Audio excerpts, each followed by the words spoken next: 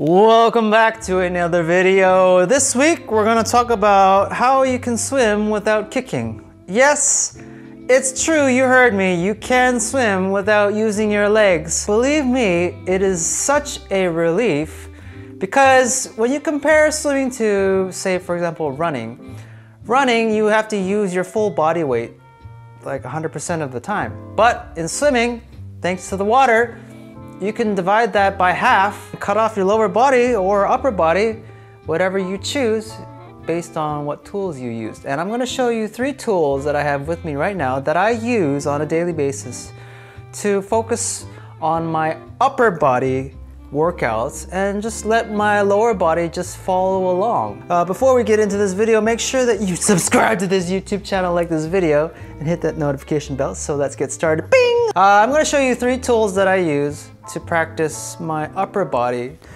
front crawl workouts. This only applies to front crawl or freestyle. You could try it on breaststroke if you wanted to, but I find that these tools work best when it comes to front crawl. And I think that most of you are really having a hard time struggling with your front kicking. But in this video, we're gonna do the opposite, okay? We're gonna focus on the upper body and let the lower body take a break, okay? So how do we do that? Well, we need the right tools. And you're probably familiar with one of these tools, and it's this one right here. And you're probably wondering, what is this? This is called a pull buoy, okay? But we call them marshmallows, okay, as swimmers, because as you can see, they're shaped like marshmallows. So what you do with these guys is you just place these between your thighs and you just let your upper body do all the work, okay? So when you're doing your front crawl arms, like so, yeah, this thing will just hold your lower body up towards the surface of the water, and it's instead of dragging your legs like a piano, this thing just lightens the load. It's gonna feel like 50% of your weight has been just disabled, and it feels like you're really flying. It's a wonderful sensation, believe me, if you've never tried this before. But here's my caveat when it comes to this particular item. When we were kids growing up, we used to practice with these guys. And obviously when we were kids, we were really small. So these marshmallows were the ideal size for us kids, okay? They would hold our legs, no problem. But as an adult, I find that these things are just not appropriate for guys in particular. For women, holding the marshmallow between their thighs is no problem because women, they have a lot of fat around the hips area, okay? It's totally natural for a woman to have that kind of cushioning. So it's easier for a woman to grip a marshmallow between her thighs. Now for a guy like me, I don't have like thick juicy thighs like a woman, so this is a lot harder for me to grip as an adult.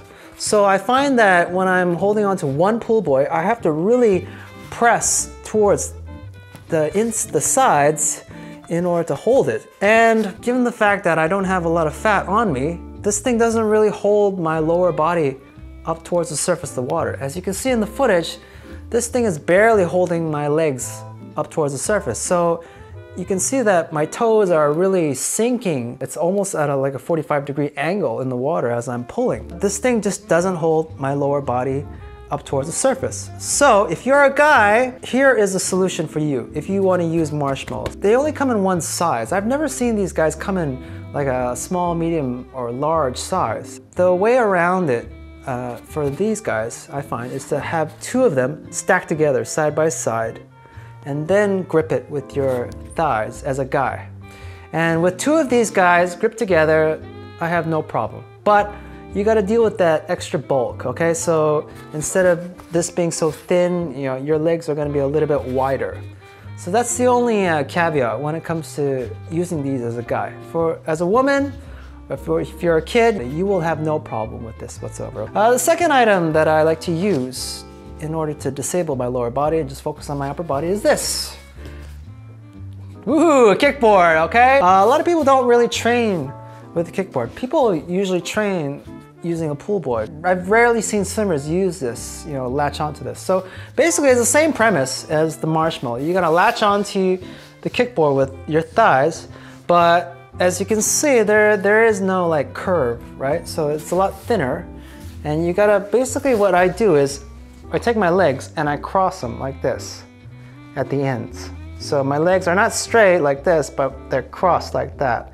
And that holds the kickboard in place. And the great thing about a kickboard versus a marshmallow is that the kickboard, when it's placed vertically and you're sinking it into the water, it's a lot more stable, in my opinion, than this guy, okay? So this guy I have to use two. This guy I only need one kickboard in order to hold my lower body up. And it really holds my lower body up. I mean, just try dunking a kickboard vertically like this. You'll feel the resistance, boing, shoot up. And it's really cool to look at. I mean, you can look at the footage here. It looks like a shark fin. And people will notice you swimming with this or training with this, and it's pretty cool, I think. One caveat, if you're a guy, make sure you get a really thick kickboard or the biggest kickboard that you can find possible, because those thin kickboards, you know, they're really hard to squeeze, and yeah, they won't hold you up as well as a heavy, thick kickboard. So the thicker, the heavier, the better. Now, here are the cons to these two items. Either or item that you choose, you have to really latch onto them or squeeze them using your thighs. And over time, it can get a little bit tedious for some swimmers, okay? Because again, you're applying pressure with your thighs inwards as you swim. So you're not 100% letting go of your lower body. So that leads me to the third item, which are these things. These I've discovered recently are ankle floats. These are traditionally used for aqua aerobics. So see those ladies doing those aqua aerobics in the deep water? They wear these things around their ankles, and then it holds their legs up better as they wear like a flotation belt as well at the same time. Now, I started experimenting with these, like putting these on my ankles like this. And I find that these are a lot different compared to the marshmallow or the kickboard, because, like I said, there's no tensing involved when you wear these things, okay? So what I'm saying is you don't have to squeeze them together. You can just let them go and let them be. And sometimes you can like stretch your legs up far apart if you want. You can do splits if you wanted to. These guys will allow your lower body to be tense free. You don't have to tense any muscles when you put these guys on, all right? And it feels like, compared to the marshmallow and the kickboard, it feels like, you know, your friend is like gently lifting your legs and holding them towards the surface of the water, okay? So it's a very gentle lift, okay? You can see in the footage. They do a great job. They don't sink whatsoever. But the problem is, you can see they are one size, okay? These straps here are not really straps. As you can see, it's one size. You can't really adjust it. You'll feel like this looseness around, see, like this, as you move throughout the water. There have been times where these things have slipped right off. So my two solutions for that is to you can either be really gentle as you wear these. No flip turns. No, don't even try flip turns with this guy on. You can do flip turns with the marshmallow. Flip turns will be a little bit harder with the kickboard, but with these guys, yeah, when you're doing flip turns, with these guys on, it's so loose. They're so easy. They're so prone to slipping off your ankles. The second solution is to take a knife and just cut it to your liking. Usually when I put these on in the water, so I just scoot them up to my calf muscle, and then when I'm in the water, then I bring them down towards my ankles, and they're nice and loose, like this. These are the three tools, to sum up, that hold my lower body up as I'm training my upper body only. And I suggest that you give each of these a try and see which one that you like. For me personally, I like using the kickboard if I want to show off.